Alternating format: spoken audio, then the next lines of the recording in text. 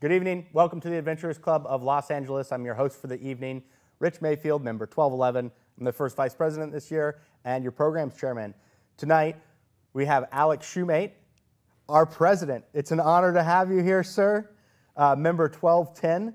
So Alec and I kind of came on board at the same time here. Within like a week of each other. It was you, me, and Andy. We came in just as like a block. Yep. So it's great to have you here tonight. You are going to talk about you getting deep into the Amazon, right? You went deep. So we want to do a deep dive into what that experience was like. But first, remember that this is a live stream. So people are watching live. People will probably put questions in the comments, and we'll do a Q&A in the end. So if you're watching this live, make sure you put comments in there, and we'll do a Q&A at the end. Also, don't forget to like and subscribe to our channel. Only about half of you watching have actually subscribed to our channel, so it helps us out. If the rest of those people were to subscribe, that would be a huge boost to our channel. The other thing we want to talk about, you've been running the happy hour Zoom call every week, right? Yeah. So what's that about? Can you give me like a rundown of what happens? Sure. So for any members that might be watching, we've been sending out the email notifications each week. It's set up as a Zoom call, so you'll get the link in your email inbox and also on the member Facebook page. But we've just been doing a little kind of member get-together, 6:30 p.m. every week, right before the live stream starts. And we just get together from members from all over the country. Sometimes they'll bring artifacts or stories or, the topics of conversation literally range across the spectrum of adventures, I'm sure you can imagine. So if you haven't been checking those out, I encourage everybody to check them out and connect with your brothers from all over the country. Absolutely. I think everybody appreciates that you're doing that. It's great. So yeah, if you're interested in member happenings and like the business of the club, check out that Zoom call, and that's where we'll be doing that stuff, right? Absolutely. Cool. All right, so Amazon jungle. You got hooked up with an expedition to go down to the Amazon and to visit a fairly remote tribe way, way, way back up the river and into the heart of darkness, right? Yeah, essentially. So, when I first came into this club, I can say openly that my resume was one of the weaker ones probably. I think they were, very welcoming and encouraging about building this life of adventure, but I was still a young guy just trying to get into this stuff. At the same time, I was getting into the Explorers Club, and both of those were very much aided by a member here, Steve Elkins, who's member 1209. And as you know, unless people have not heard, he had some of his own jungle adventures, discovering a lost city down in Honduras. Oh yeah. So kind of following in that path and being interested in those kind of experiences, I was keeping my ear to the ground within the Explorers Club and seeing if there's any trips that were going out. And initially, I had heard about this one trip going out to Cambodia. Okay. Which ended up happening later on. It's a different story. But I reached out to the guy and said, hey, what's the deal with this Cambodia trip? And he said, well, actually, it's full. But, and I told him I was an illustrator. That was my background and kind of what I had to bring to the table as an expedition artist. And he said, but there's this other trip that's going out in October to the Amazon. We took an Explorers Club flag down there in February, and the team's going back to finish up some of their, they were filming a documentary and doing some general kind of broad research about their customs and culture. And they had an open slot, and so he asked if I wanted to tag along. And so very quickly, all of a sudden, I was kind of going from 0 to 60, getting on a plane with... How much time did you have between they said, hey, there's a spot, and between you were on a plane? I had, in that case, several months. So I had time to prep and kind of get myself ready. But a lot of this still, never having been in a jungle thing, I was making all kinds of mistakes going in terms of clothes and footwear and like trying to spray DEET on my clothes and reading little, manuals online of like how to do, jungle exploration stuff. You gotta spray a lot of DEET, right? Yeah, I got like 3 bottles and just laid out all my clothes for the trip on like a clothesline outside and just Did you disintegrate any clothes? Did you disintegrate them like with the synthetics? Because I know DEET will like eat up some stuff, right? No, well, I don't know about the synthetics. My problem is like an idiot, I brought a bunch of cotton because I thought, oh, cotton's breathable.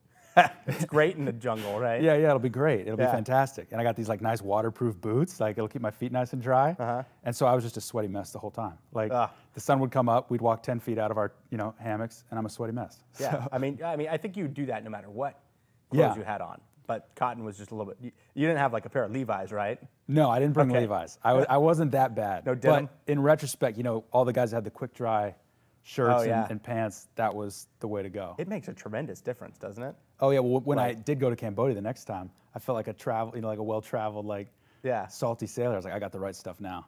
So you had a month to jump on this expedition, and your piece in it was to be the expedition illustrator, basically capturing everything as like a sketch artist, right? Yeah. So there's a huge history of expedition illustration that goes way back, obviously, to before there were cameras. And the interesting thing, you know, back in the day when guys would go out, like Lewis and Clark were kind of sketch artists in their own right. The Shackleton expedition took sketch artists along. All the old like military campaigns you can think about that Caesar was going on or Napoleon were going on, they had artists along to kind of create a visual record of the stuff they were seeing. And even when you got into, I think I mentioned Shackleton, even when you got into the era of photography, there was still this overlap of bringing artists along for kind of the subjective, I guess, lens that an artist brings. Mm-hmm. And so, you know, not being a scientist myself, that's always been kind of my justification for being a part of this club or the Explorers Club, is that I'm an illustrator. I can work pretty quickly in the field, and mm-hmm. that's kind of what I bring to the table, is kind of this lost art of field illustration. And what was your media like? What did you sketch on while you were out in the field? So again, all this, and looking back, it was such a good learning experience. So I had this grand plan that I was going to take down a bunch of watercolors to try and do some paintings. Uh-huh. And I wanted to get some water-based pencils so I could draw pencils over the sketches. Okay. Now, because of the humidity and the fact that the pencils were water-based, they turned to mush in my pack. So like immediately? Immediately. Like as soon as I got down there, I tried to have them like double bagged and, you know, keeping all the sketchbooks dry and safe. Right. The pencils went right out the window. And so what I was left over with, which ironically, and this is kind of another segue, so I also do some illustration for the Marine Corps art program. I'm a civilian artist for the Marine Corps. And the gold standard for them is Prismacolor pencils, which was found out by a Marine Corps artist in World War II, Howard Brody, I believe his name was. I could be mixing that with somebody else. But he came ashore at Guadalcanal with a bunch of fancy art supplies. They all fell into the surf, got completely ruined. And so he started swiping wax pencils, which are essentially Prismacolors, from the map tents. And those were just like the hardiest pencils of all time. Right. And they could hold up in any environment. Does the wax ever melt? Or is it pretty good, like through? It was pretty, in terms of just raw humidity, they held up totally fine. I mean, I'm sure there's some kind of melting point. But or like if you left them out in the direct sun, they might melt. Yeah. But you know, being under the canopy, it was more just that kind of humidity in the air that really just melted the water base. So essentially what I was doing is I was limited to using a couple just graphite pencils I had brought. I did have a couple of those wax pencils, and then occasionally trying to add some like white highlights or, you know, other colors in. It was me just like mushing it against the paper. Now in the artist community, is sketching with pencil, like the graphite pencil, is that like a purist type media, or do artists like to get pretty complicated with their tools? I don't know. I think it's, you know, the cool thing about art is that, you know, everybody's kind of got a different way to do it. And I think the main takeaway that I had from this trip for sure is that if anybody's ever traveling anywhere, you know, bring a sketchbook just for fun. Yeah. Because it draws people in to what you're doing in a really, really interesting way, much more than photography. And I mean, the people I was with on this trip were getting some great footage and great photos, but the cameras in a way kind of, there's something about the instantaneous quality of them that like people were there and kind of knew that they were being photographed or filmed. Yeah, but it's not. But there's no engagement with it. There was no curiosity of like, what does a picture look like? What, you know, so they kind of dropped away, which maybe for their purposes was what they wanted, was that they just kind of fell into the background. As an artist there, I frequently had groups that would just gather around, and they were just so curious about what you're drawing, how you're drawing it. You know, they'd be fascinated. And you know, in this case, I don't know. You know, they're a pretty remote tribe. They're not completely cut off from the world, but I don't know what types of illustrations they've seen or drawing techniques they've seen. So, me coming down there and using this very kind of classical illustrative style could have been a totally new thing to them. Yeah. And it was just kind of a fun. It gave it a different dynamic to the group, which I think did justify itself in the end, and I think was kind of the fun wrinkle this time around, because a lot of the people who've been down there before, was now you had the art element in play. And even though it was a small, I mean, I'm not contributing anything of like on the level of the science and the research that some of the people on the trip were doing, but it just kind of added an extra cultural connection element, where even though we couldn't speak the same language, they were fascinated by the drawings, and they'd come around and giggle at who I was drawing, because I always try to be sneaky too. Like, I'd draw someone from across the camp and kind of like be sneaking peeks, and then eventually they'd realize they were being drawn and kind of stiffen up, like they didn't know whether they should, like, if they could move. I mean, I've never, you know, so I want to talk about how you got there, right, and how you got to this point. But since we're talking about that, I do want to show this picture that Andy has up right now of the people gathered around you, because I've never seen people like, you know, people are interested in photographers, but this is a whole new level of engagement. Yeah. And I feel like you really have to draw someone. I think, you know, these people probably really felt seen. Yeah. You know, because you know, take a picture, they're like, oh, they're just snapping photos. But if you're drawing them, you are paying a lot more attention to them. Yeah. Well, it's an interesting thing you bring that up, because from my experience, and again, there was a huge language barrier here, so a lot got lost in translation. But they're very aware of the changes that are going on in the world, and they're very aware of the value that their traditional culture has. You know, they want to market it. They know that it has value, their traditional practices, and they know that all these Westerners want to come in and take photos and film them. And I had read in an article, I think it was the Métis tribe, from a previous documentary group that had been down there and embedded with them. And the takeaway from one of the Métis elders was something along the lines of, well, you come down here and you take your photos and those last forever.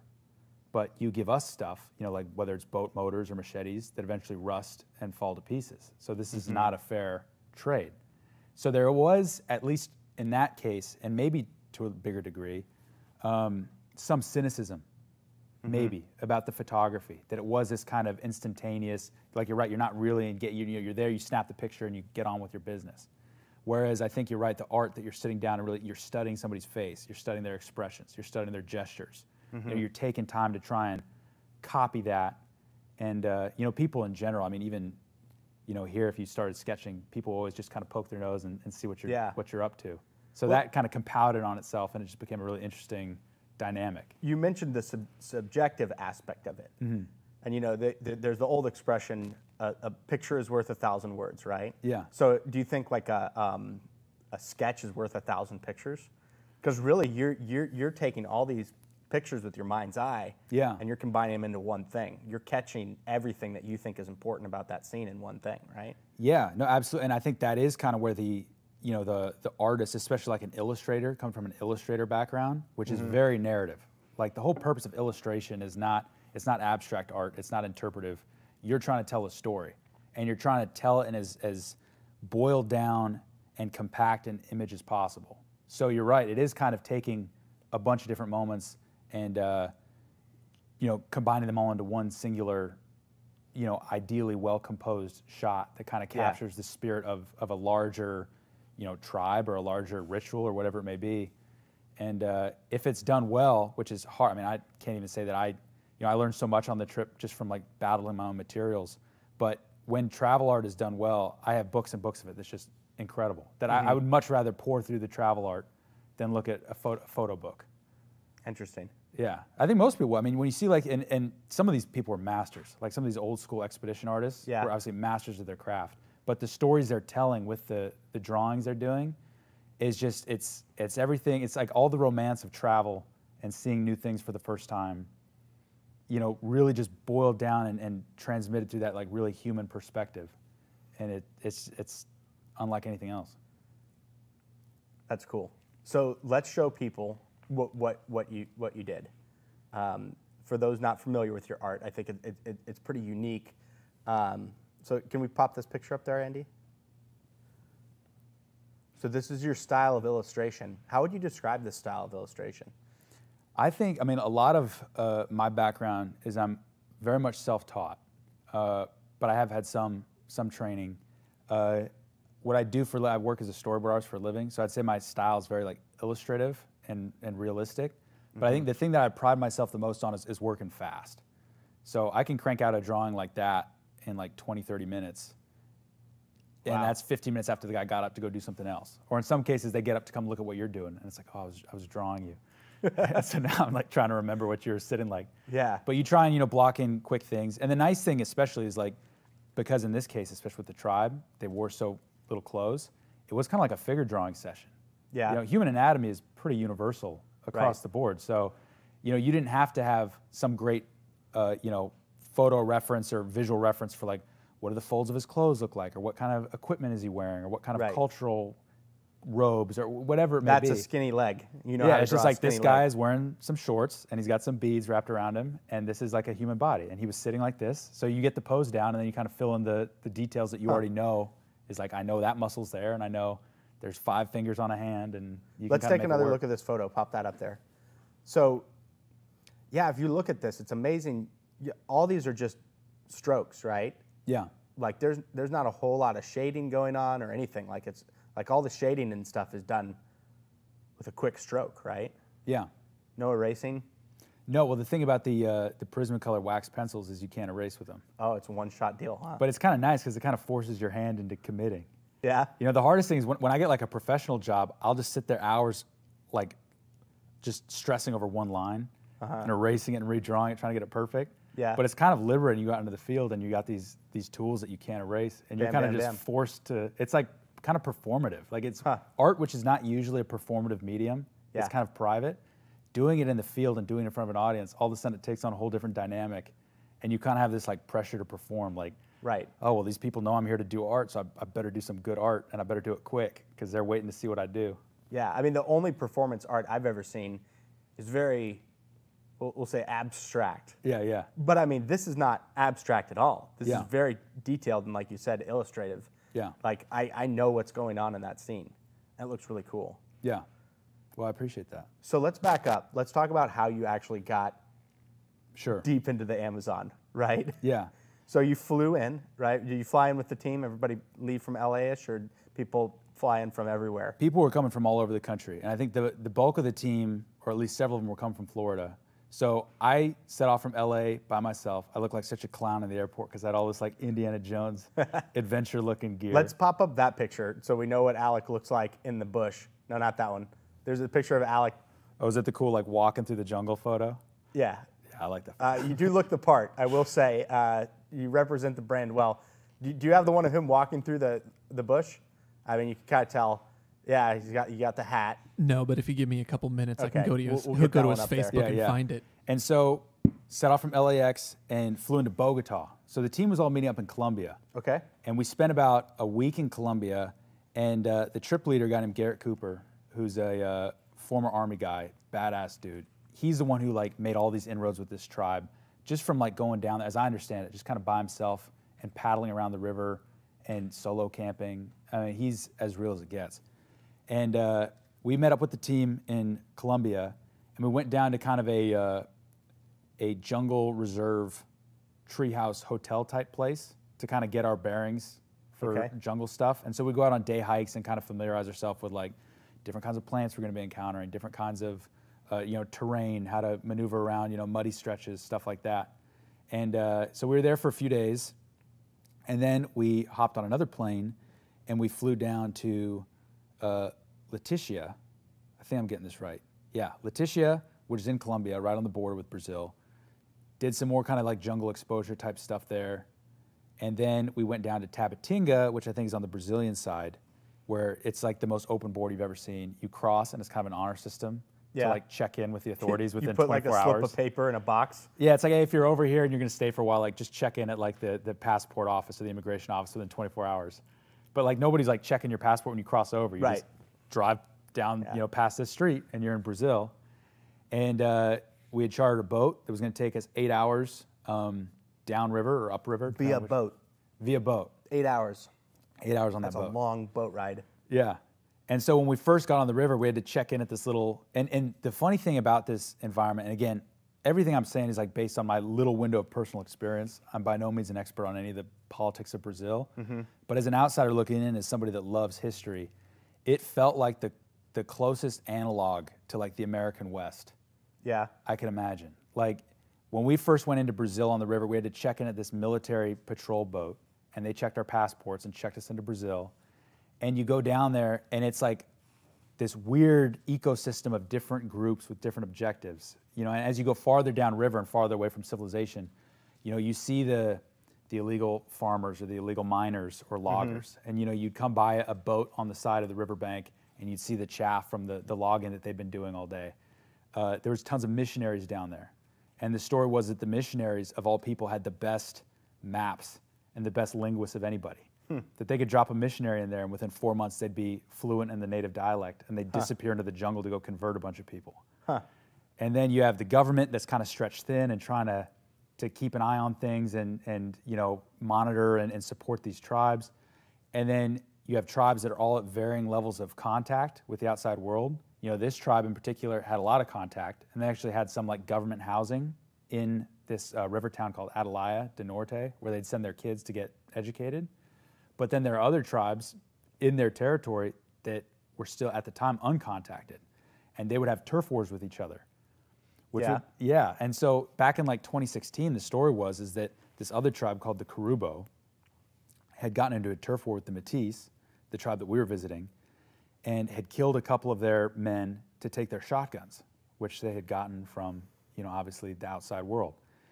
And so then they launched a counter raid against the Karubo, and I guess killed some Karubo guys. And then they were so upset about this ongoing violence between them that they painted themselves all up in war paint and stormed into Atalaya de Norte, the FUNAI, which handles all the indigenous aspects of Brazil. They stormed their way into their station office and kicked the station chief out. And this is the guy, this picture? Yeah, I have a picture of it. This is from 2016, where they're just forcing him down the street at spear and arrow So point. where'd they kick him out? Just to the other end of town? I guess they just occupied his office. They just said this guy is terrible at his job, and like he's not regulating the, you know, intertribal relations, and so we're kicking him out. We're making the executive decision. He's not doing this job anymore. So it really is the Wild West. It feels like it. I mean, it feels like this really just raw, dynamic place. And so then here come these cowboys. Let's throw that picture of you guys. No, the picture of Alec. Oh yeah, walking down in there. Yeah. Here come these cowboys, right? Sticking out like a sore So that's how thumb. you looked in LA. I mean, you look very much in place here. There, I fit in fine. But this is where you were dressed like in LAX? Yeah, LAX. I'm walking around like trying to like sheepishly tuck the hat behind my leg, you know. Yeah. My leg or something like that, you know. But I got all this like jungle-looking gear, and you know, when I came back on the way back through customs, and especially because at that time I was bringing back all kinds of like bows and arrows and spears and stuff like that. I could see the security guys scramble as they saw me coming up.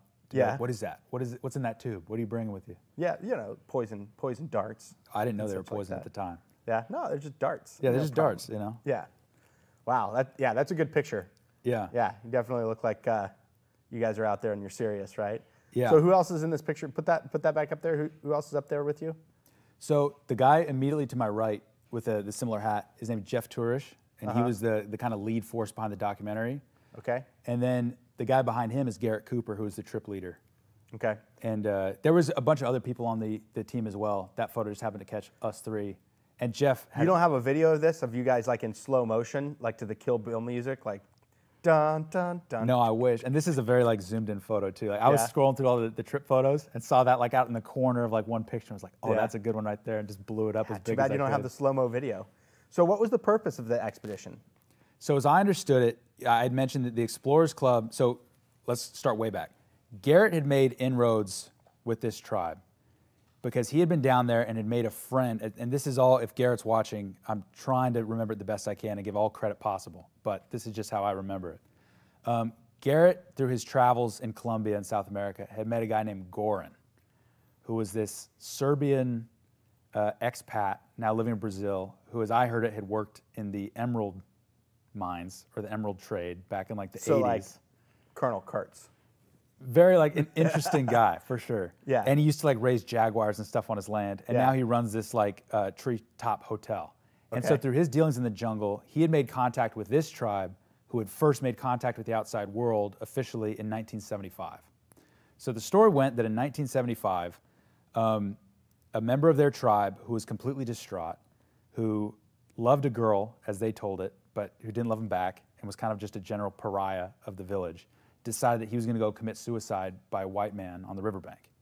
So a lot of these tribes, as I understand it, who live deep in the interior, like deep in the jungle, they actually kind of fled there. So during the big rubber boom at the turn of the century, when all the Europeans were coming down to Brazil for the rubber, they treated the indigenous people horribly. You know, enslaved them, tortured them, killed them, forced them to work on these rubber plantations. And so a lot of these tribes hid, basically traveled deep into the jungle to hide from enslavement. And because of that, they have a really strong oral history about the outsiders and the white man, which down in Brazil is like anybody that's not indigenous is white. Okay. And so the narrative that they had is that the white man's going to kill you. So this guy thought he would basically go down to the riverbank where there was a government Funai boat parked and commit suicide by Funai agent. And so he goes down the riverbank waving his hands all crazy like, hey, kill me, this girl doesn't like me. And instead they invited him onto the boat, gave him a bunch of machetes and like nice stuff to take back to the village, and he came back like a big hero. Huh. The problem Did he was, get the girl? I don't know. Well, this is where the story man. gets. This is where the story okay. gets real sad. Okay. Because they didn't follow proper quarantine procedures, and so there was a huge outbreak of New World illness, and the Métis lost like 90% of their tribal population within like a decade. Wow.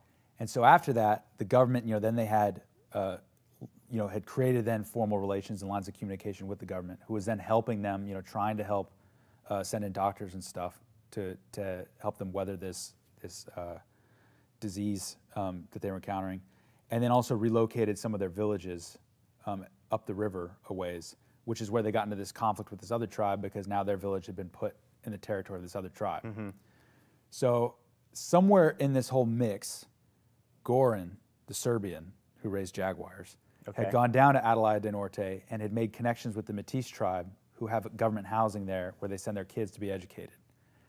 At some point, he had been invited down to the border of this massive indigenous reserve that still exists.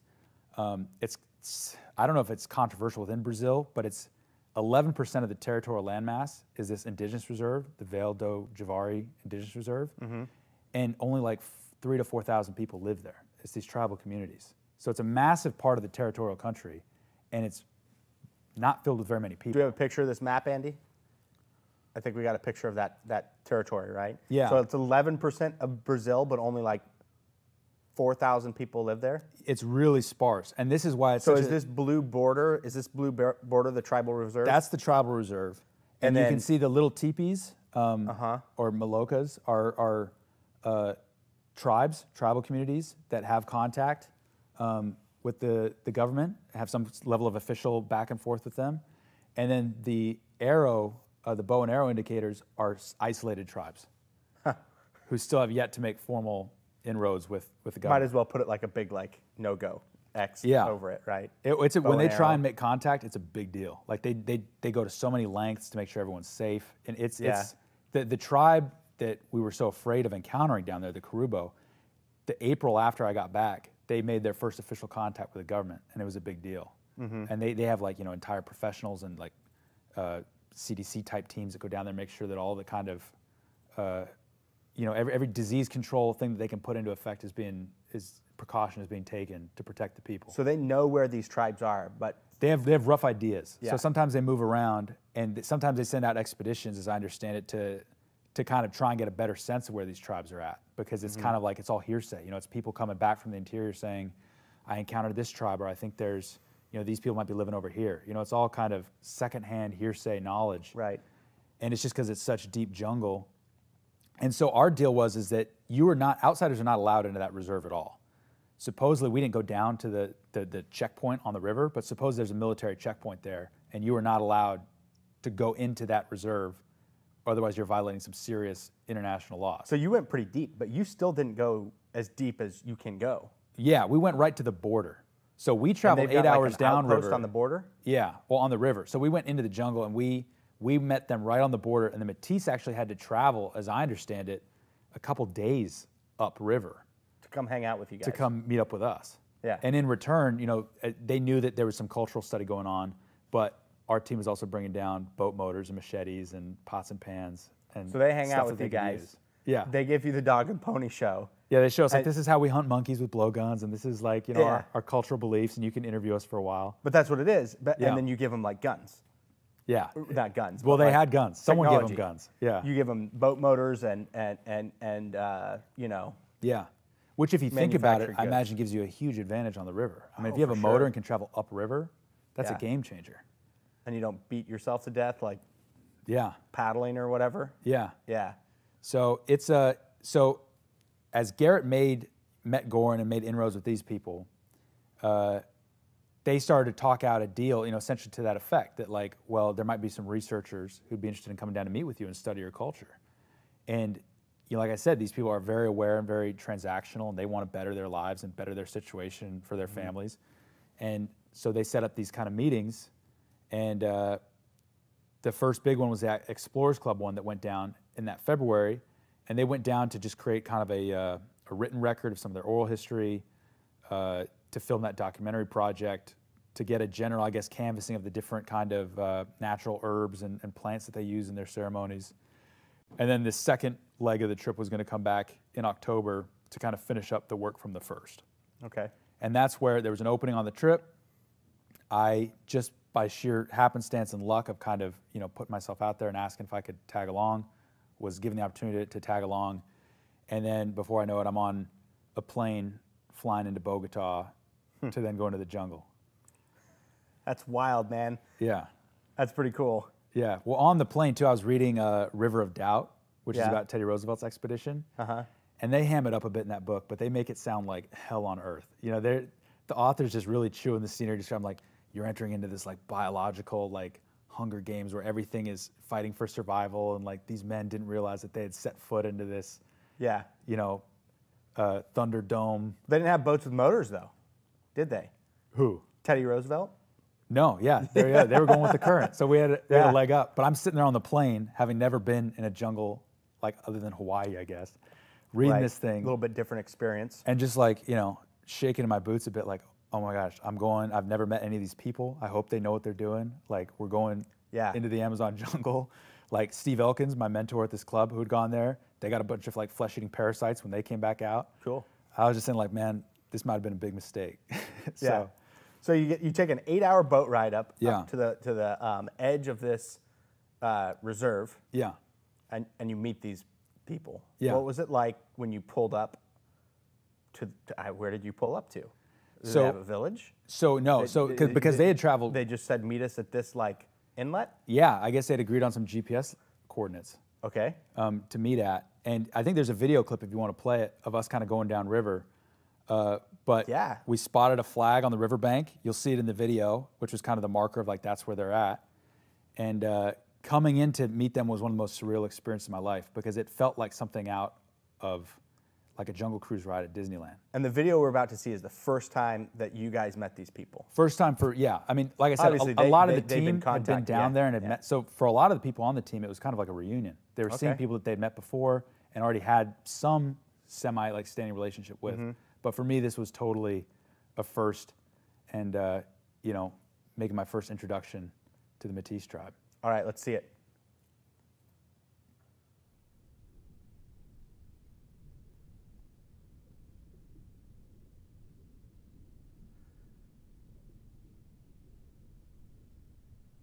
This was what was rattling around in your head. Yeah, exactly. This is what I'm talking about, the dramatic writing that puts the fear of God in you a little bit.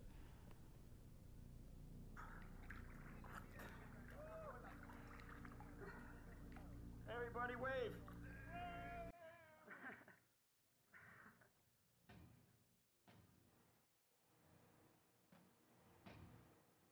So do the Kumo sometimes steal stuff from folks? This side. Yeah.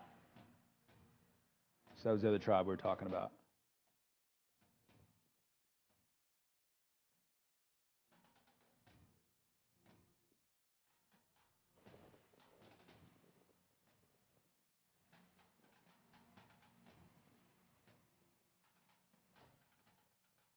There, get down.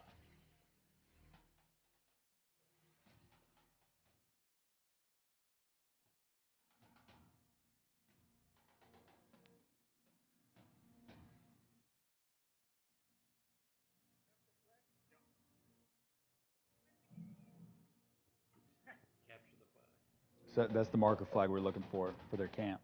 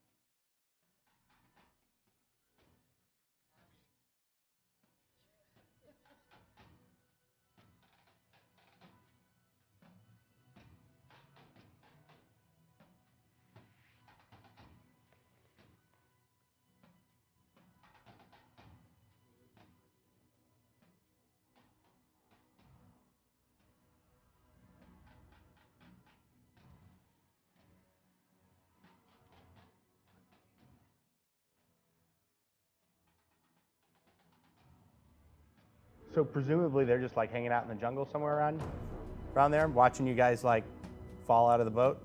Yeah, you know, they were up on the riverbank, and as soon as we got there, they came down, and we were told not to help unload our bags, that they were going to do that for us, and it was like kind of an honor dynamic. That's part of the deal. Yeah, and so they came down, but when we first came across and I saw that boat, like I said, it was so surreal. It felt like something out of a Disney ride, but it was real. You know, it felt like something that was staged there. It's like, we're here. Well, yeah. We're somewhere. And then you look up on the ridge line and you can see them, you know, because they got their campfires going and stuff through the smoke, kind of standing up there silhouetted against the sun. And it was one of those kind of out-of-body experiences almost. And then we come up and are kind of, you know, walking through the camp, and they'd set up a little area for us to set up our hammocks, and it was a very cool experience. Did they wave? Like, hi? Is that a thing? Yeah, they came down. I mean, and the thing is like they are, it's such a mixed bag in terms of exposure to the outside world. I mean, all their kids are going to school and learning Portuguese. So they're traditional, and you'll see, you know, later on talking about like some of the traditional jungle skills they have, monkey hunting and stuff like that. I don't know how long that stuff will last, because they are, what's the word? Ingratiating themselves to modern Brazil very quickly. Yeah. And so, you know, it wasn't like that kind of, you know, they're very much caught to speed about cultural dynamics, and they were very respectful and friendly, and you know, they knew why we were down there, and we knew that they were up there specifically for us, and you know, there was a nice level of open expectation of what that week was going to look like. Right. So let's talk about some of the activities that they had planned for you. Yeah. They took you on a monkey hunt, huh? Yeah, so the big thing down there, as I understand it, 60 to 70% of their diet is monkey. And they hunt it with curare dart poison with blowguns. They have these big, you know, 13-foot long blowguns. Yeah, we've got some in the club. Yeah, right? That's the funny, you come into this club and we got plenty of blowguns. But it's one of those things where I think a lot of times it sounds like an exaggerated number, like 13 feet. But these things towered over these guys. And it was pretty remarkable to see them maneuver through the jungle with these things on their shoulder. And they tilt it in such a way that it never got caught in any, you know, of the brush or anything like that. They could move through real quick. But each man in the tribe is responsible for making his own blowgun, making his own dart poison. And they took us through the whole process of how they literally render this stuff down from vines. And it's this whole big pseudo-technical, pseudo-spiritual process. You know, there's some prayers that are uttered over the dart poison as it's being made. And then they end with this like sticky black tar substance that they paint all their darts with, and then they take off into the jungle. It was tough keeping up with them. I mean, these guys were booking it. Even when they've got the 13-foot blowgun on their shoulder. Yeah, barefoot, no fear at all. The whole time there, I was checking every single log. I was worried I was gonna, you know, step onto a snake or something like that. Right. And you know, a lot of the floor there, anybody who's been in the jungle knows that like the floor is just mulch in a lot of places. Right. You think it's a big log you're about to step into, and your foot just goes right through it. And so we're carefully kind of like plodding our way through, and they're just booking it, and they're calling out to each other in the middle of the jungle. I never saw a single monkey in a tree. They saw all the monkeys in the trees, and they'd kind of, you know, stop, get very quiet, point one out. One guy would very carefully take a dart. They'd put this kind of cotton fiber substance, which they'd lick and put to create a seal in the gun, put it in, level it out, and just, and you'd see the thing arc. And all of a sudden, in some cases, you know, after a couple, the poison acted really quick. It causes respiratory failure in the monkeys. Either the monkey would come tumbling out of the tree and land on the jungle floor. One dart. One dart. And how much did this monkey weigh? Some of them, I don't know. I never picked one up, but they were pretty sizable monkeys. This is a monkey on a guy's back. Yeah, and these were some of the smaller ones they were picking up. So they picked up some. It looks like he's got a couple darts in him. Would they hit him a couple times? I don't know what. I think that might be part of the reed that's tied off around their necks, because usually when they'd take the dart out and they'd kind of have a contest between the guys to see where they hit him. It was kind of a point of pride to see who got the best shot on their. But they're monkey. hitting a monkey with multiple darts. No, usually just one. Just one. One will do it. And then how in some long cases, would it take from the fall out of the tree? Minutes. And in some cases they would fall on the branch. You know, they wouldn't fall all the way out, or they just kind of slump over.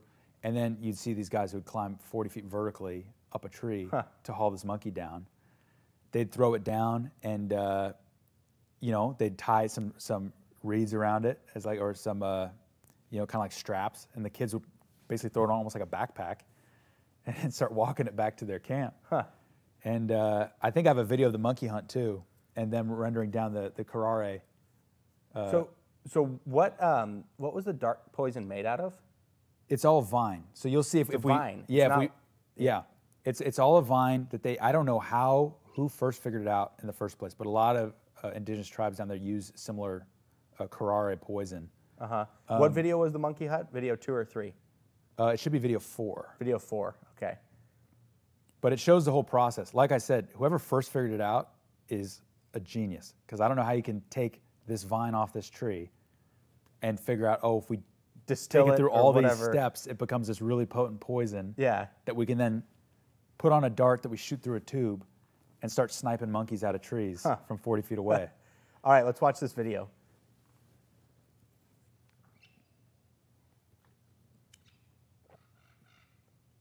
I think the video starts with us, our first evening meeting with the tribe too, so you can kind of see our first sit down with them.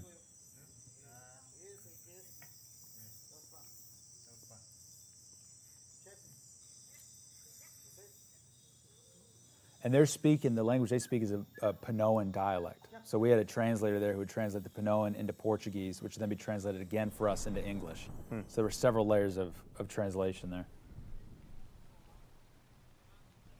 Nice hammock setup. Yeah. They made a little table area for us too, which is very nice.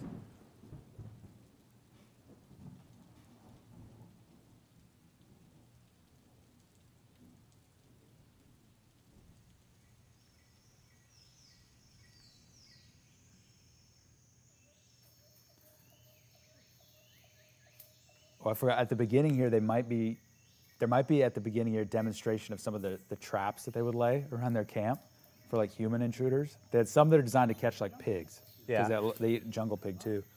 But they also have some like tripwires for people that might wander into their camp that they don't want wandering in.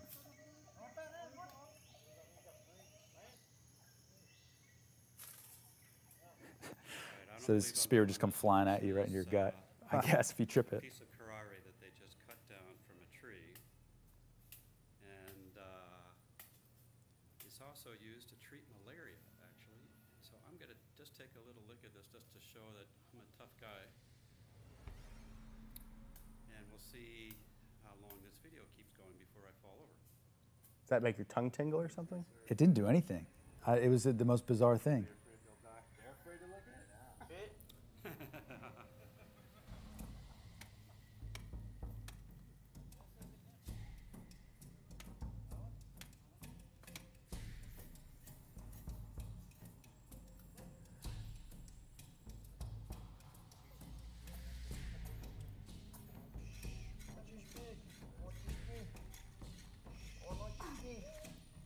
So you hear them uttering blessings over the vine as they were kind of scraping it on kind of like a cheese grater made out of monkey teeth.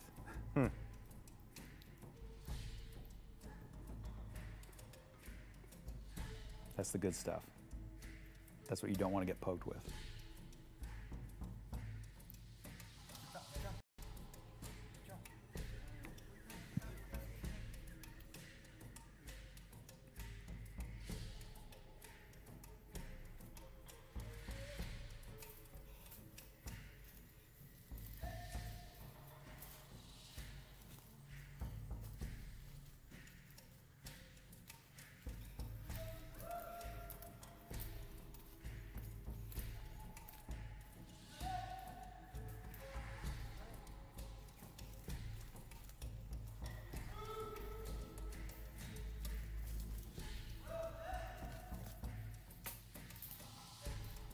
Oh, someone stepped on a stick. He got pissed off. That was probably me.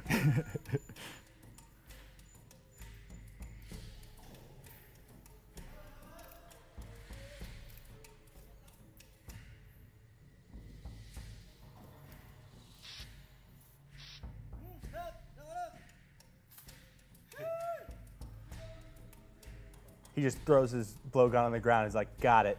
Yeah. It's like a mic drop. It's like Yeah, an yeah. Amazonian mic drop right there. So he has them climbing the tree to pull the monkey down.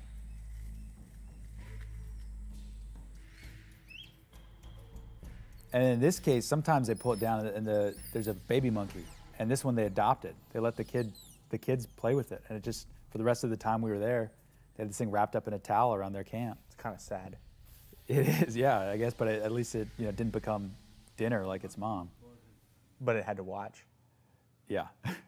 Well, it fell out of the tree. It was hanging on the mom's back, and all of a sudden the mom takes a tumble out of the tree. Bad day. Bad day for that little baby monkey. Yeah. Man, that's some hardcore food chain shit right there. Yeah. Because if you think about like our separation between us and monkeys, it's Yeah. not like the separation between us and chickens, right? Yeah. Like chickens barely know what's going on. Yeah.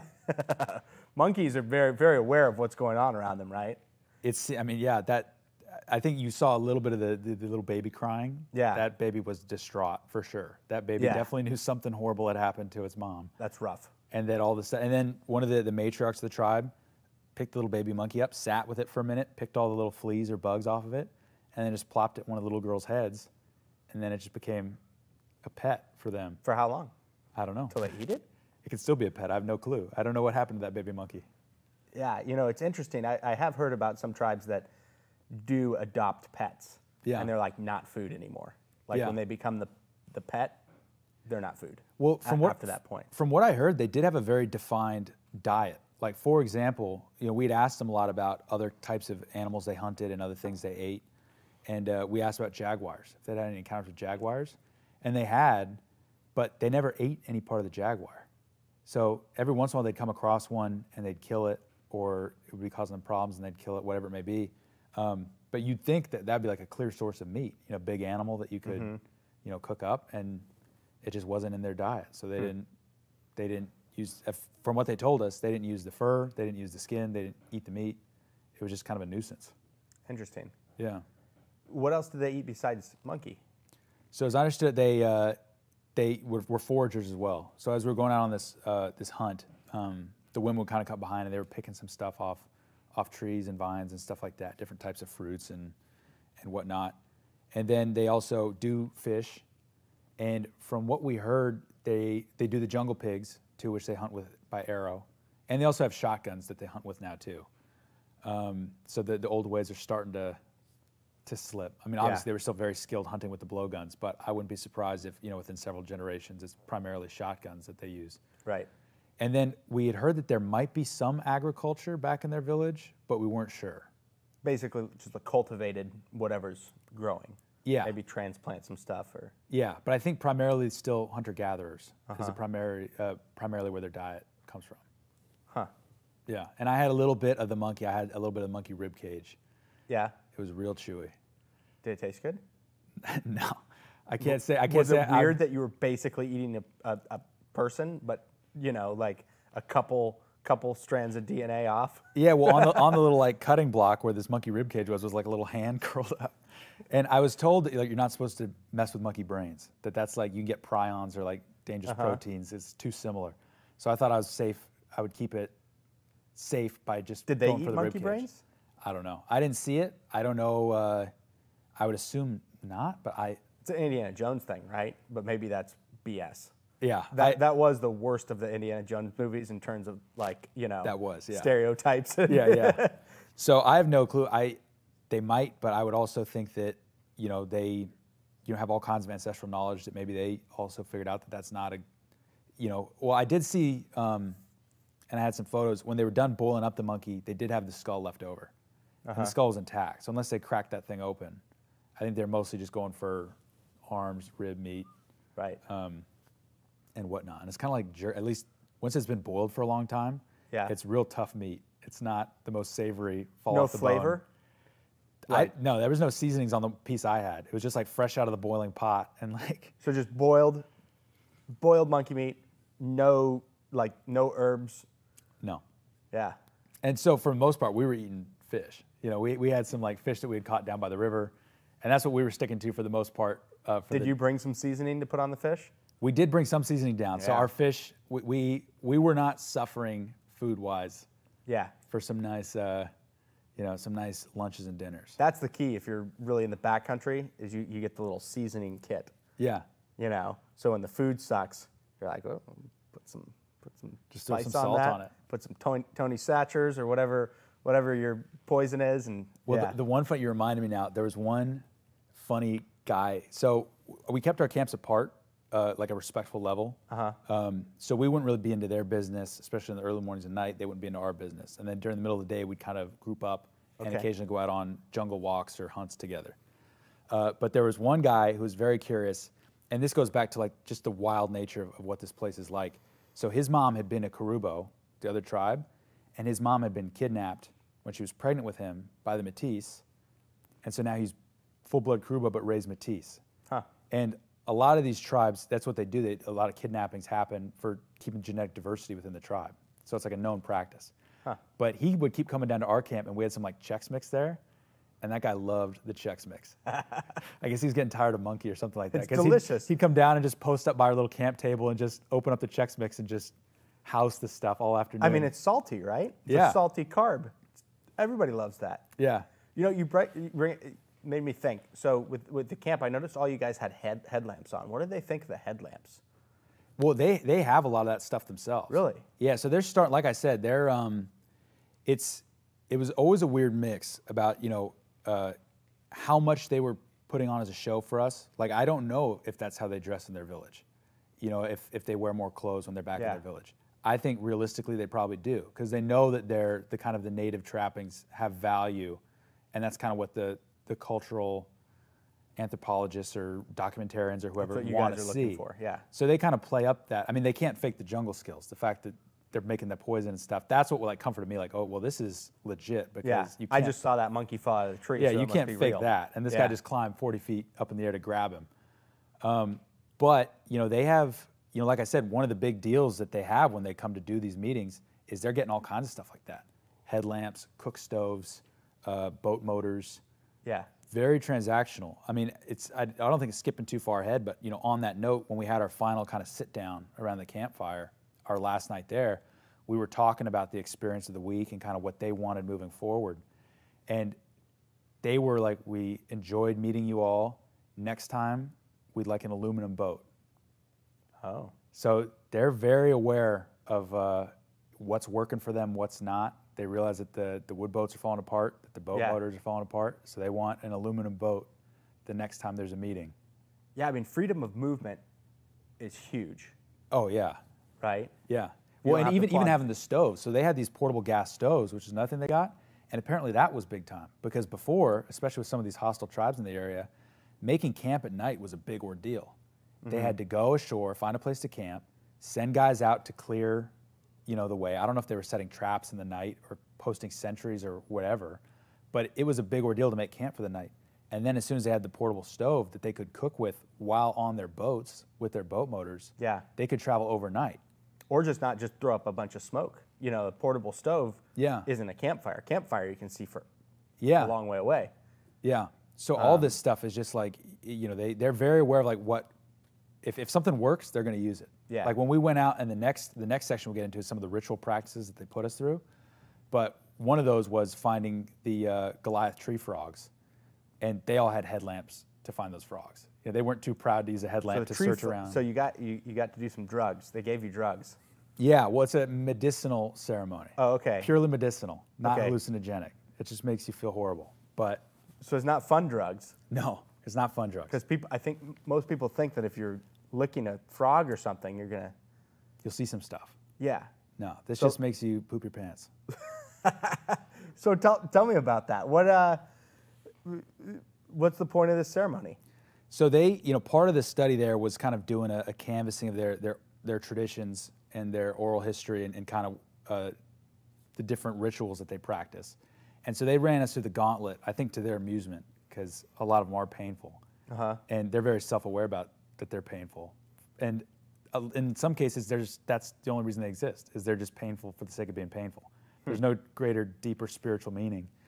And so they had a lot of fun just kind of running us through our paces. And so some of the rituals include, I think I have some pictures of some of them. This one I think that Andy's got queued up is the ritual tattooing, Okay. which they did with tree thorns and a kind of ink that they rendered down from tree sap. So as we go on our jungle walks, they'd hack this big black chunk of tree sap off a tree, render it down, and then poke you with thorns and rub the ink in. And you know, again, from our translations, what we were getting, there was no real greater meaning to it spiritually than just a marker of how much pain you could put up with. So the bigger tattoo you got, the more lines people had on their, because they would get it on their face. Okay. We were getting it on our arms and shoulders and stuff like that. But they would get it on their face, and the more lines you had on your face, kind of the cue was, yeah, the more badass you were. So what did they think about your bro that had the giant compass tattoo on his back? That's a good question. That's a lot of surface area. They Yeah. must have appreciated the surface area. Yeah, well, especially if they don't know. I mean, and I've never had a tattoo that wasn't done by thorn and like trees. Yeah. So I don't know what that feels like. I would imagine it feels a bit less rough than. Yeah. So but sharper needles, better, I can imagine. Yeah. Yeah. But maybe they thought he was just like a super badass. They're like, Yeah. if you show up there with a full back piece. Did they like, say damn. anything about it? Did No. they comment on his tattoo? But he'd been down there before multiple times. Okay. So maybe they'd already gotten past that.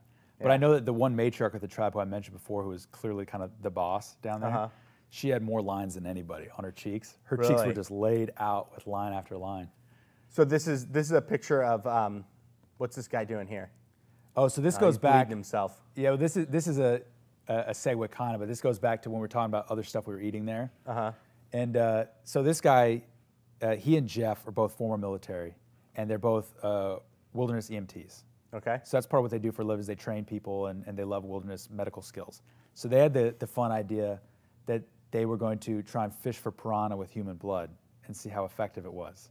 So they just put in human blood in a Dasani bottle? Yeah, well, they bought the needles in advance, so they Okay. prepped for this. And they got down there, and one afternoon we were just kind of hanging around the camp. They're like, all right, let's do it. And they filled up a water bottle, 12-liter water bottle, or not, 12-ounce water bottle, probably about halfway with Garrett's blood. And we went down to the river, and he just started dumping it onto some branches. Did this work? No, not at all. We didn't catch any piranha. Well, we did catch piranha. We were hoping that it was going to be like a swarm, like in the movie. You know, they were going to start frothing and like Right. slapping around. Like on the Jungle Cruise. Like on the Everybody Jungle knows. Cruise. Yeah, which was my, the main research I did. Yeah. And instead, we got these like really horrible little like mud bottom feeding like catfish with these spines that came up and seemed kind of interested in it. And so we were pulling that, and our fishing rods, we had some hooks, but like it was literally like a piece of line tied to a stick, like Yeah. a reed. And so we'd flick these things back up onto the boat, these little mud catfish.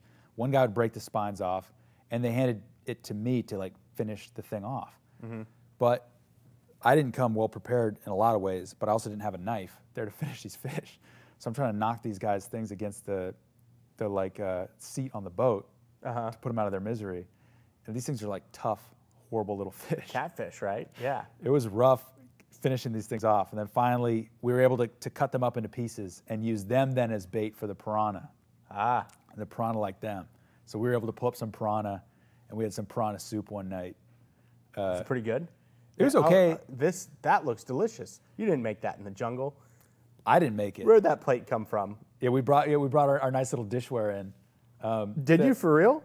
Yeah. So like I said, people do, The full-on Teddy Roosevelt expedition here. kinda. I mean, I'm not kidding. Like the Matisse, they really did. They went out of their way. They cleared the campsite for us. We didn't have to hack through any bush to where we were gonna like hang our hammocks. Yeah. They had built a little kitchen area for us before we'd even got down there.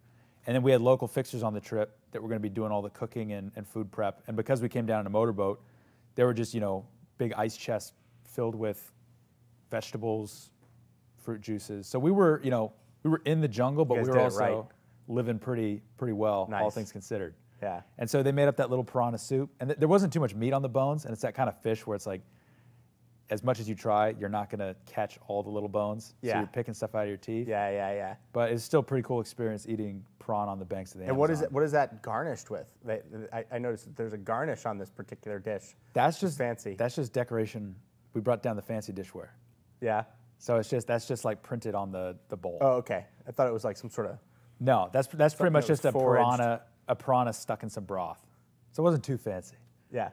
But yeah, that was what we would do at nights. And So let's get back to the rituals and the drugs. yeah. So some of the different rituals they would do, one of them was called the Merowiin ritual, which is where they wear this red clay mask. And it's purely just about pain. Like it's just to see how tough. So this is the red mask. Terrifying. This is the red mask, yeah. And so the ritual would start is one of the Matisse would disappear, paint himself up in mud, and then kind of come slinking out of the jungle as this embodying this spirit, the Merowiin spirit. Okay. And then traditionally they line up kids, women, anyone from the village, and whip them with these reeds just to teach them to be tough.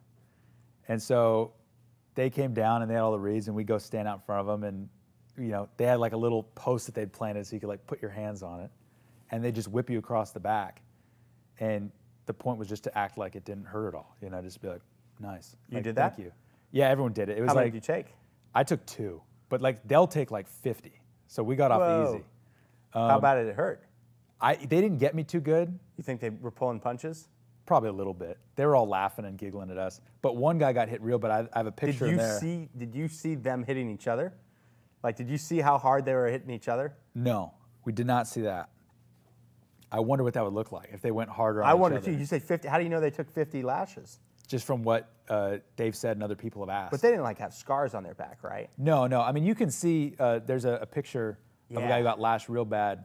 And it leaves a significant mark, but generally it didn't draw blood unless it was like really a stinger and got you. Mm-hmm. So it would just kind of leave that raised welt, and then it would go away.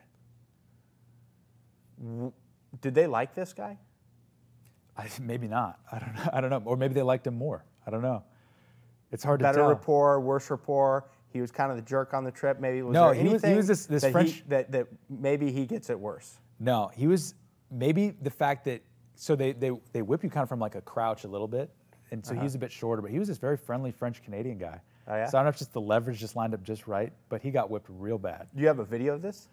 I have a video of all the rituals. So when I'm done, and I'll lay out the other ones, and you can kind of see. So there was that one. There was another one that's for hunting called bashite, which is another root that they grind up, and they actually put it in your eyes, and it's supposed to help you see better when you're hunting, and it burns. And they've actually done some science on it that it does something to your ocular nerve. So suppose there is some science behind it that actually does open up your range of, I guess, colors or something for a short time. But you'll see in the video, you put it in your eyes, and then you're supposed to recite the names of the fastest creatures in the jungle. Well, you kind of like rub your joints and stuff, and it's supposed to make you faster and a better hunter. And then, so we got the tattooing, the Merowian spirit, the Bashita in the eyes, and then the big one was the Cambo, frog poison ceremony. Okay. And the irony of all this is you can actually get this done to yourself in LA if you wanted to. Like, it's spread so far and wide. Oh, we imported it? Yeah. We get the best stuff in LA. Yeah. So if you wanted to go get frog poison, you could probably set up an appointment. So what does the frog poison do? And it's frog poison. They don't use it for darts or anything, right? No. So this is, and everything that they did was very gendered. So the men dealt with everything that had to do with the dart poison. Women didn't do that. That was all, and each man did it for himself. They didn't help each other. It was kind of like a rite of passage, I guess. The harvesting of the frog poison, the men found the frogs, but in terms of harvesting the frog poison, that was all the women doing it. And so I had heard from the past trip that had gone out that this was part of their ritual ceremonies, and researched it a bit, and was a little bit nervous to be undergoing this thing because I knew it was going to come up, and I didn't want to wimp out about it. Right. But from the medical readings that the wilderness EMTs were getting, the first time they'd gone down there, they basically said that it sends your body into like a mild form of shock. Okay. And some people can have really aggressive reactions to that. Some people less so. But essentially they see it as like a cleansing ritual that they capture these frogs, these Goliath tree frogs. They bind them by their wrists and ankles and stretch them over hot coals. And the stress that it induces in the frogs causes them to secrete this poisonous mucus from their skin. The women then gather the mucus, put it off to the side somewhere, take a couple hot reeds that they heat up to their glowing red, burn you on your arm, pick the blisters, and then put the frog poison onto the exposed blisters, which in very short order causes your heart rate just to get jacked. You start to sweat, you feel nauseous, you feel like you need to throw up, you feel like you need to, empty your bowels, like whatever you got to do. You're like, something is going very wrong inside me, and I need to just vacate everything now. Huh. And then after 30 minutes, they wash it off, and supposedly you feel a lot better and cleansed afterwards. So now, how many do you do? You do like 1 dot or 2 dots, or? We did 2. They came around. I was so scared going up, and you'll see from the video, because one of the guys had a bad reaction, and right after they put it on me, and so they came around and offered a second dosage, and I was like, I'm good, thank you. How many dosages do these guys take? I don't know. I know that people that do it recreationally, because it is a big thing now, it's been exported all over the world as like a healing ceremony. Okay. There are some people that go hardcore with it, and they'll do like 4 at a time, 6 at a time. Huh. I don't know if they I didn't get the sense from them down there that they go that crazy with it. That it is more that, you know, it's kind of a special occasion type thing, and that they would do, you know, 1 or 2. But again, it was mostly for our benefit to see how they did it. But you can see all up and down their arms the scars, because it leaves scars of where the blisters have been. Huh. And I think they did it to one of the kids when we were there. One of the up-and-coming little boys, he had some. So who participates? Is it men and women that participate? I believe, that's a good question. I believe so. I think it's the women that harvest it, but I think anyone can participate in the ceremony. But at the time when we were there, only men did it. But most of our group was men. And like I said, I think the only one from their village who did it was the little boy. But I could be remembering that wrong. So did they have any fun drugs whatsoever? Not that they showed us. Like they didn't have any like wine that they made wine in like a stump or. We brought down our own rum, and one of the guides was making this rum mix every night called chichawasa. And he'd come around in the middle of our, like, we'd be, you know, deep in some like cultural interview, trying to understand, you know, this. You ask a question that's been translated twice, and then write down an answer that's been translated twice, and he's coming tapping on the shoulder like, "Do you want some chichawasa?" He's like, yeah. And he was just very liberal with the thermos of chichawasa. So we had our own stuff.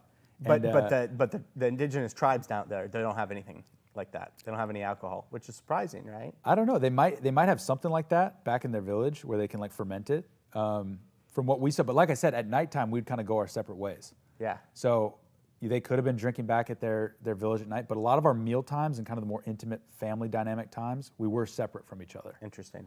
So I have no clue if they had brought their own stuff, but we had our own stuff. So when you guys went to do this ceremony, you had a couple wilderness EMTs. Yeah. What was their contingency? What was the out? Like if someone had a really bad reaction, like did they have like some other drugs that they could give you? You know, like the the Pulp Fiction. Yeah, some adrenaline needle shot or something. They could. I don't know. Did they have anything? Did they talk about that? They're like, oh, don't worry about it. We got you, bro. Like if something bad happens, we've got like some pure adrenaline or whatever. They both strongly advised against doing it. The wilderness EMTs did. Yeah, just purely on the basis of what it was. They were like, well, realistically, you know, we're 8 hours downriver, you know, far away from any help, and like you're putting a foreign substance, you're exposing your body to a foreign substance that we know induces some level of shock. Did these guys do it? One of the guys, Garrett, the trip leader, had done it the time before, but was not doing it again. Okay. Which did not bode well. Okay. And so it became this thing of like, well, they're going to do it. What about the other EMT?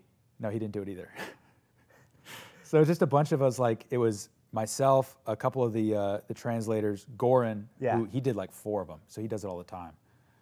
The Serbian fixer. Yeah, the Serbian guy's just totally into it. He was totally cool with it. And then he had a friend from Montenegro, this big bearded guy, looks like a Viking, who was down there with us, and he did it with us. And so, and then another guy, so it was a hodgepodge of all of us sitting on a log together, just like sweating and just like, you know. So are we ready to roll that footage now? Yeah, let's roll the footage. I'll give you enough lead up to what to expect.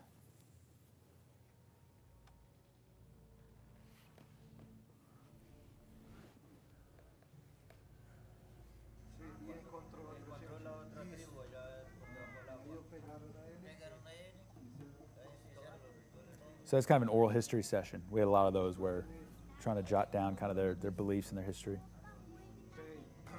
He was a Maltese, and he was living on the lake shore, and so he went hunting for the huatzin. It's a smelling like a chill bird. Nobody actually eats them.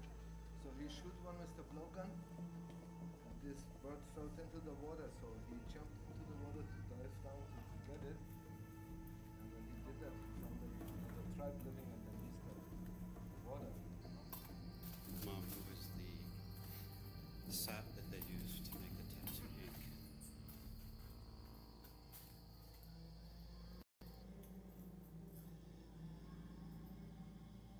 This is the root. It's called ushite, from which they'll make a solution that will get dropped into our eyes.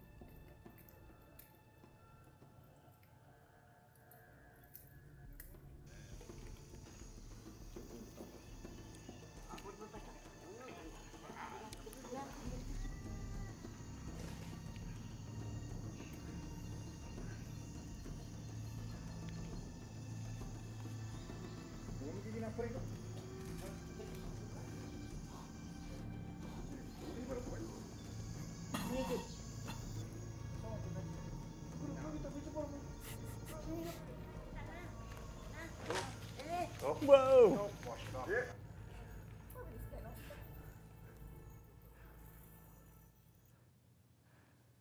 Yeah. Just gone. Just boop. So with the frogs, we went out in a late night excursion to find the frogs because I guess they're nocturnal, and it was one of those the night times around the campfire where that was the scariest time for me in the jungle because it's nighttime in the jungle, and the guides used to mess with me and tell us that this tribe was going to come down and like that they'd seen tracks on the riverbank, this other hostile tribe. Yeah. And so we just sit around and drink until like you weren't scared anymore, and then you'd stumble back to your hammock and like just fall asleep, and try and sleep through the night. And this night I was excited because like we got out of bed at like 4 a.m. when it's still dark. It's like, okay, we can just get out and like go out and do a jungle walk. And they were looking for these frogs. And they're just going around going like wop, wop, wop, like trying to make frog noises to get the frogs like talk back to them. And they found them somehow. They climb up a tree and come down with a frog on a stick. And these frogs were not bothered at all. Like they didn't try and run or anything. And I asked one of the translators, I said, what's this frog's deal? Like they're cool with like lights being shown in its face and it's just sitting on the edge of this stick and they put it in this little tree by their camp and it's not going to go anywhere. And he said these frogs are so poisonous that they're literally not afraid of anything. And so then they tie them up and these frogs got pretty messed up, all things considered, once they had been over those coals. Like once they took them off the little rack that they were on to collect the poison, those things just kind of curled up for a couple hours and then finally I guess regained their senses enough to kind of hop off into the brush. But they put it on us, and I was, like I said, I was real nervous about doing the ceremony to begin with. This wasn't the scariest thing. Well, the guy passing out. So they're coming down the line and putting it on us one by one, and they had just put mine on. And everybody else seemed to be doing okay. They just put mine on. I hadn't started feeling the effects yet. And all of a sudden I looked down the log, and this guy is just like swaying and just goes straight back. And it's just this moment of like, that wasn't supposed to happen. What were you thinking? Were you like, I'm gonna die? I thought I was like, oh no, like I just put this stuff on me, like I'm next, like I'm gonna start feeling this. And then, but luckily, like I think before it really set in for anybody to be worried, he kind of popped back up again, almost like it had been a joke. Like the fall did not look like a joke. And afterwards we asked him and he's like, no, I blacked out. Like I didn't even know what happened. But all of a sudden he was like on his back, kind of like convulsing a little bit. And then he kind of just all of a sudden, like before the EMTs, they kind of like stopped him, like, what just happened? Like, get that off him. He popped back awake, like he was fine. And the guy's sense of humor, we thought maybe he was hamming it up or joking or something, so they washed it off of him. And I relaxed a bit to just kind of ride out the rest of the ceremony. But afterwards, I don't know if I'd do that again, because watching that guy faint like that in the middle of the jungle. And like we had that little like global rescue thing. You sign up anytime you travel abroad. You get some travelers insurance, like, we'll send a helicopter to save you. And I was thinking, like, yeah, unless you do drugs, probably. Yeah, or you're in the middle of the Amazon jungle. Like, I'm gonna make a call with my Garmin and be like, hey, this is where I'm at. Can you send that helicopter we talked about? Yeah. Like, well, let's see. 8 hours by boat. What's the boat doing? The boat's probably doing 20 miles an hour, right? Yeah. So to be fair, a helicopter would get down there much, much quicker. Yeah. And the crazy thing is on our last night there, we were having this big kind of round table discussion. We heard a helicopter fly over, and it was the first time we'd heard anything like that in like the whole week, and we kind of like, what was that? And we found out that it was the night before the Brazilian presidential election with Bolsonaro, who's been very aggressive with wanting to shut down the indigenous reserve. That was like one of his main campaign points, was to open those up for commercial prospects. The helicopter was flying out ballot boxes to all the indigenous villages in the interior so they could still vote, including the Métis. And the Métis, a huge portion of their people, 6 families, was there with us instead of at their village where they could vote. Uh-oh. So, and then the next day, I'm sure they got their votes counted. I hope so. I don't know if they have some absentee system or something. But well, I don't know. I imagine they drop a ballot box down via helicopter. Do you think there's like an election teller that goes down with it? I don't know. And like checks signatures? Dude, these are the mysteries of the Wild West. I'm pretty sure this is more of a vote by mail thing, and honor they drop system. off.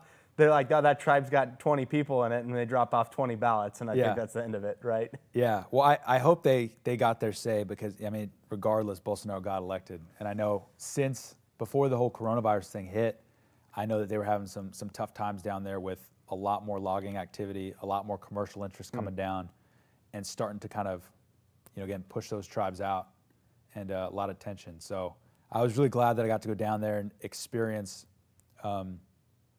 that tribe and their culture while I could, because I think realistically, looking at what the situation is down there, and just, I mean, when you look at the odds, of 4,000 people occupying that much territory, and it being so resource rich, it's a horrible thing, but like, they cannot logistically hold out.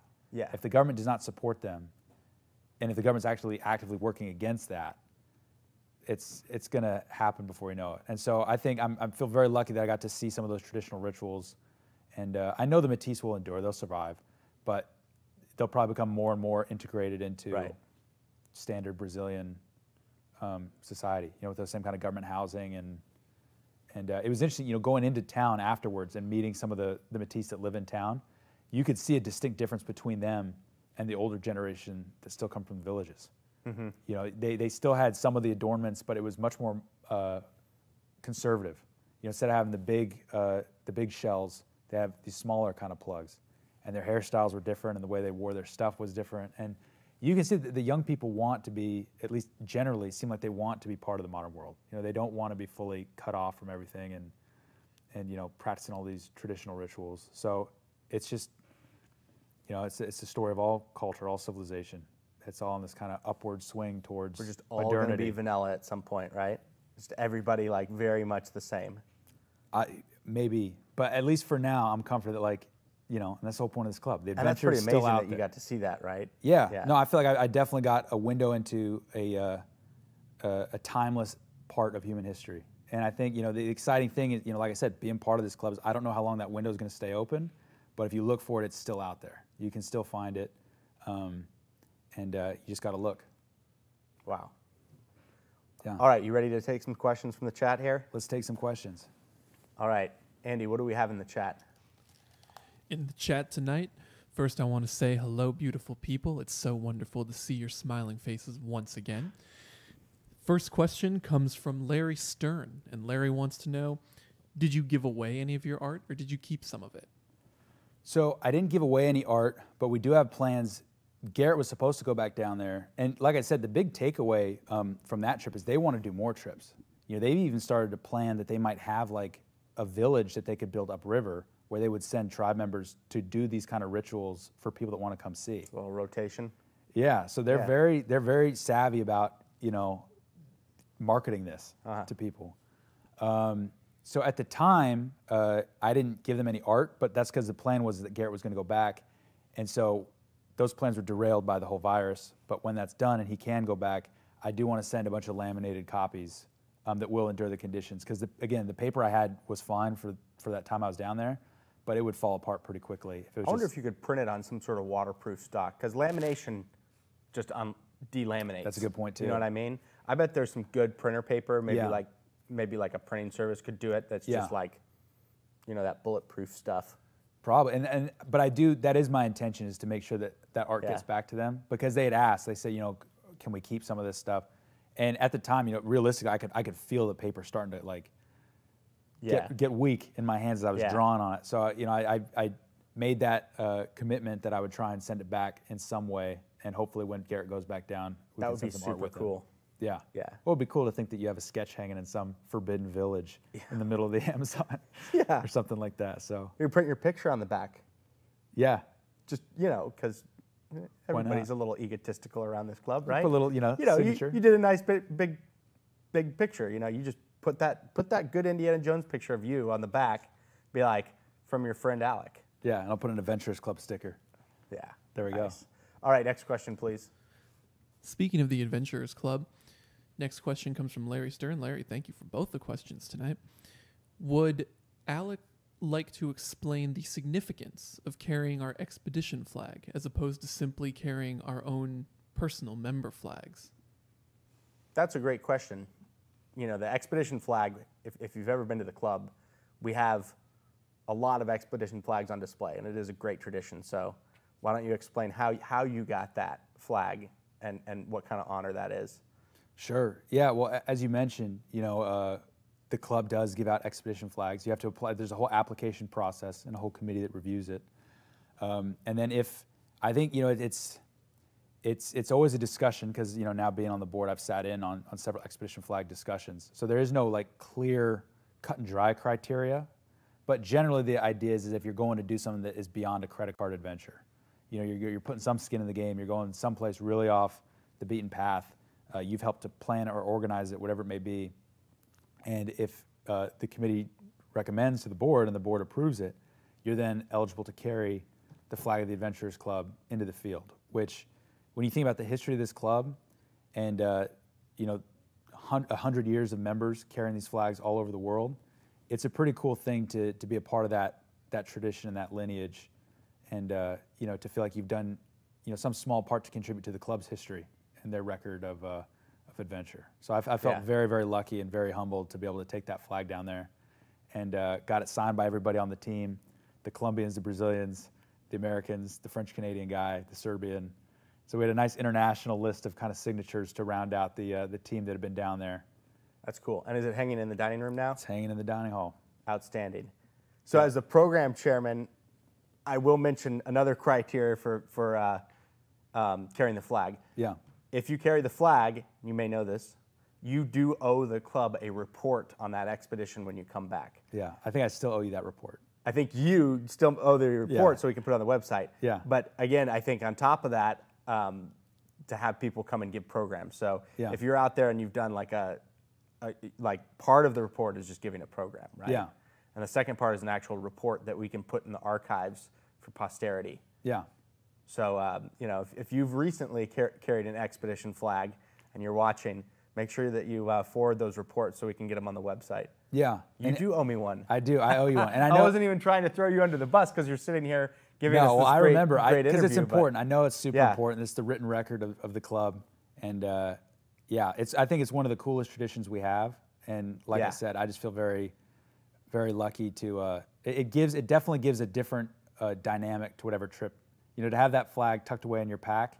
Oh yeah. It hangs over you in the best way, and it really inspires you to try and live up to the ideals of the club. Yeah. If you're ever feeling scared in your little jungle hammock, it's like, I got the club flag in my pack, so suck it up. All right. Next question comes from Michael Lawler. Did you take any gifts for the Matisse? What were they, and how were they received?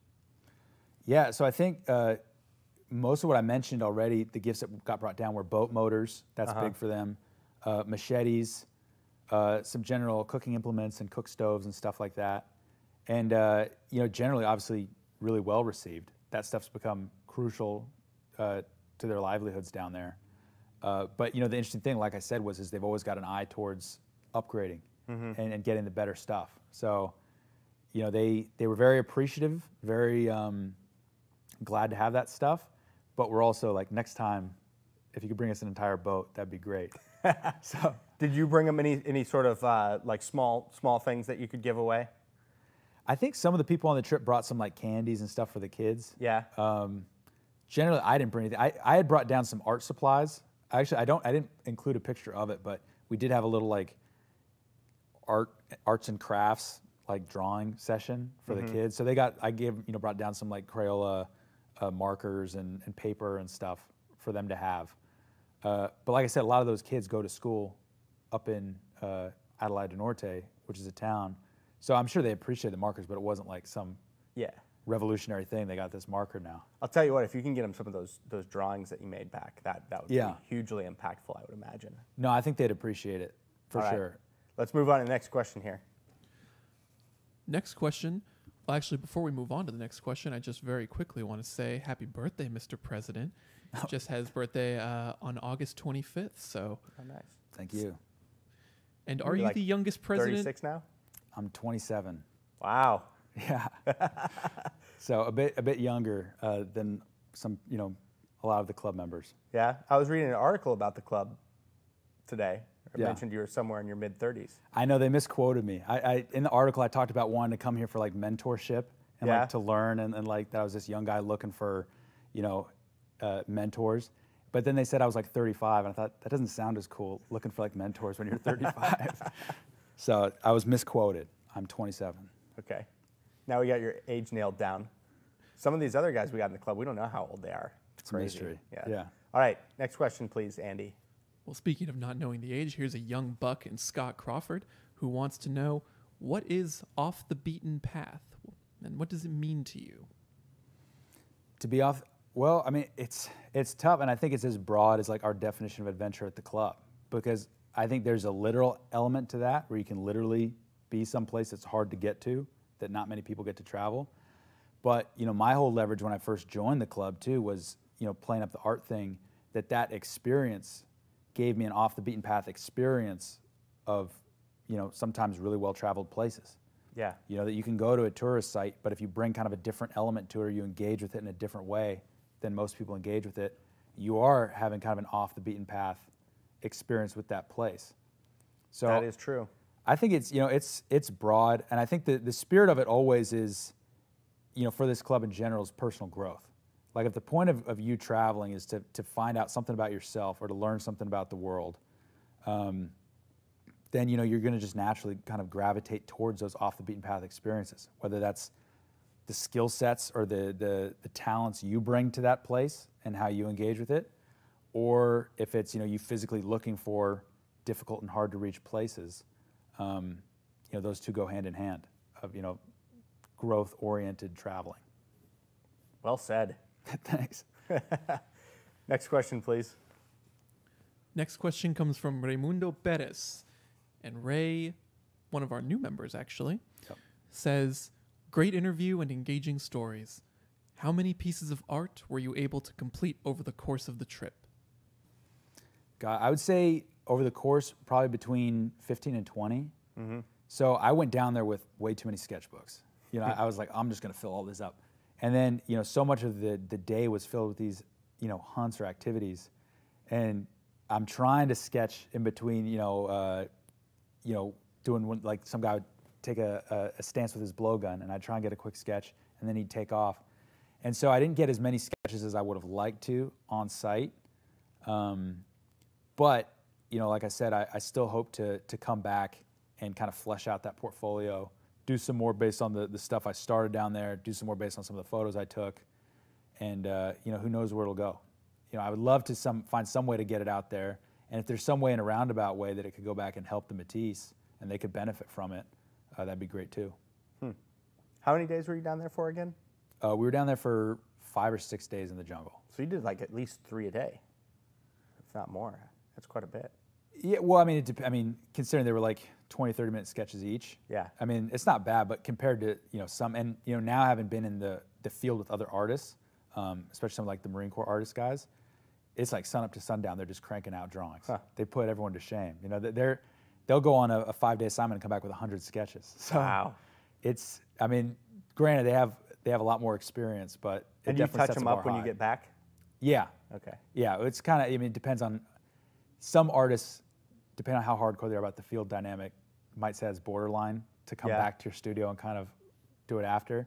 But at least I figure it's grounded in personal experience. I don't know, man. I'd come back and I'd redo the whole thing. Yeah. I'd look at it and I'd clean sheet from the beginning. Well, I've done a couple of those as well. Yeah. So revision is the key to perfection. Yeah. Right? Well, as long as it captures the spirit, you know, Yeah. I can still reach back and be like, yeah, that was, you know, that was my judgments experience. from me. All right, last question, please, Andy. Final question of the night. And before we get to that, thank you everyone for your questions. Thank you so much for tuning in. We love to see it. We love to see the engagement, and we hope to see you next week as well. The final question is, what was in the chichawasa? That's a good question. Chichawasa is rum with some lime with some kind of mix that's like similar to margarita mix, I think. Okay. It's kind of like a margarita. Like I said, I had no hand in making it. I just drank a lot of it. Sounds like something when it was that'd be great handed for to me. tiki night. It would be. I Can mean, you honestly, recreate it? yeah. He's As a like, Serbian guy, right? You can get him on the phone. yeah, well, I'm sure. I mean, you could find a recipe for it, but as jungle cocktails go, it hit the spot. Yeah. At the end of the day, around the campfire, Oh, yeah. chichawasa was the way to go. So, no complaints deal.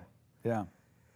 Hey, Alec, thanks for being with us tonight. We appreciate you filling in the last minute for this program. Of course. It was fantastic. Hearing about this trip is just amazing. You know, this is like a great example of what a flagged expedition should be here. So I think you've done the club a great service by carrying our flag on that. We appreciate that. Thank you guys all for tuning in. Yeah. Next week we got Dave Finneran, right? I believe so. Dave Finneran's coming to talk about all things treasure hunting, finding lost cities. It's going to be great. Dave Finneran's another one of those great members in the club that has a ton of stories to tell. So tune in next week for that. Remember, like this video, subscribe to our channel, all that great social media stuff. Share this with your friends if you think it'd be interesting. And we will see you next week right here on Thursday, 7:45. At the Adventures Club Of Los Angeles.